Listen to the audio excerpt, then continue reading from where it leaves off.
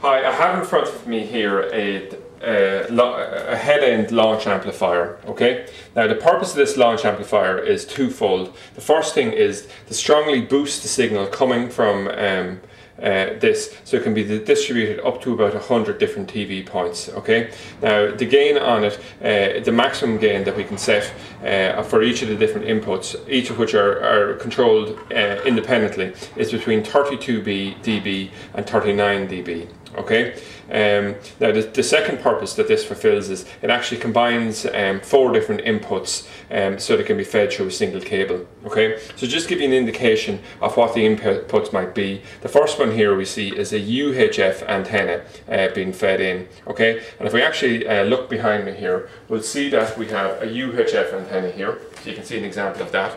If we move on to the next input, it's an auxiliary UHF, so a second UHF input. So this is a great feature that you can combine 2 things that are in the UHF spectrum.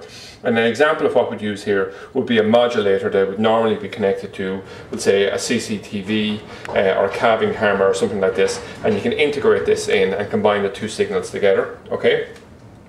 The next thing then would be a DAB or a VHF input here. Okay, so I didn't want to open this box to demonstrate, but we stock both DAB and VHF aerials here, and you can just see here this is very typical of a DAB aerial that we would sell. Okay, and then the final part of the jigsaw is that we can actually integrate an FM radio into it, and if we look behind us here, we will see here. Okay, now the reality is that this type of product is normally used in large installations with hotels and things like this, but the price range on it is so low that it's actually very practical for DIY or for home installations to use it as well. Okay, so what I'm going to cover here is if we're trying to adjust the gain on this, we'd simply use a screwdriver like this, and as the arrow indicates, if we turn in a clockwise manner, we're actually going to increase the gain. Now, how do you know how much you're after increasing this and things like this?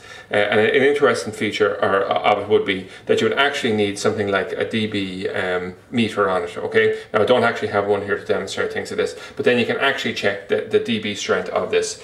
Now, each of the different outputs can be controlled independently. So for instance, for the UHF here, you would have a max of around 100 dB, but for in terms of the output launch dB level on it, but for the FM things like this, it'd be lower, it'd be more like 85 dB. And I'm not exacting the figures there, but it does come in the manual. So we can see there's great flexibility in it. So just a quick demonstration of where we'd actually use it. We see we have a radio here, or a television signal here that's coming directly from an aerial that we have on a roof outside. So if we're actually installing this, what we do is I'll simply grab the power lead here and I'll run it over and I'll plug it in here. And we see instantaneously that the LED light comes on, so we know that's working. And what we'll do then is come along and we take this aerial and we connect it to the input here.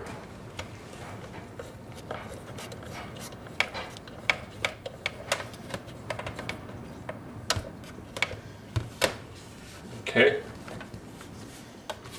What we do then is come along out the back and we're pushing this part here, and we can see here it's given a certain boost, and we can adjust it as I said, but it wouldn't be for boosting the signal going directly to the near television. And indeed, if you actually look at the output on this, it's minus 30 dB output. So if you were testing this thing here and feeding it to a television, you'd actually have a significant dB drop initially, and you'd want to have it because what you want to ensure is that there's sufficient dB strength for the last television on the line rather than the one at the very start. So by dropping at 30 dB, which might be the aim of the maximum dB drop you're going to have over the entire length of the system, you can actually check that and say, if I had a 30 dB drop, this is the strength that I have on that particular monitor there. Okay, now something else that you could use it in combination with, I'm just going to move this to the center of the picture here. We sell a multi-switches, and a multi-switch, just quickly, is a situation where you have a Quattro LNB and a satellite dish. You feed the 4 inputs in here, and you can feed a terrestrial signal in on this input here, and you can feed up to 8 on this particular model, or in other situations 16 televisions with both a satellite feed and a terrestrial aerial feed. Now, a very common problem with a lot of different multi-switches I've tried is that On the satellite part it'll work perfectly, but on the terrestrial size the signal can be very, very weak, and it's ideal to use a launch amplifier like this in combination with this. So it gives a significant increase to the dB strength of the aerial going in, and it's sufficient to overcome any losses that will suffer here and give a reasonable strength signal on the output side. And once again, this would be suitable both for commercial use and also in certain home environments where we have a lot of televisions and we want to combine the satellite and the aerial into a single cable. Okay, well that's it beginning to end, an overview of the Headend launch amplifier.